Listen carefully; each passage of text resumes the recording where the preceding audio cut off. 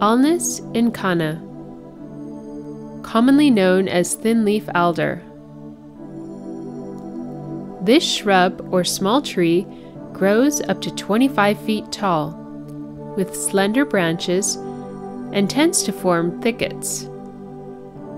It is typically found in the mountains near streams, springs, and seeps, ranging from Alaska to California, Nevada, New Mexico, and Montana. This species ranges in elevation from 3,000 to 7,000 feet.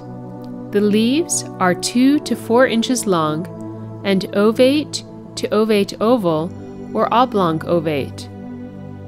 They are dark green and smooth above, and paler and smooth or slightly pubescent beneath, with serrate margins.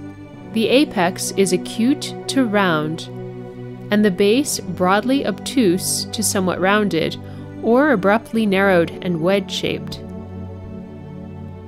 The midrib is light yellow-green.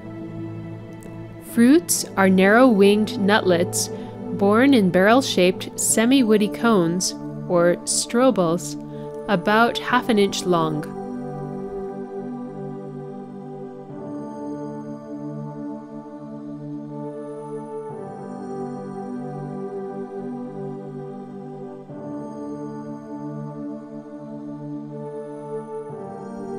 The twigs are slender and round to slightly ridged, at first slightly hairy but eventually becoming grayish-brown.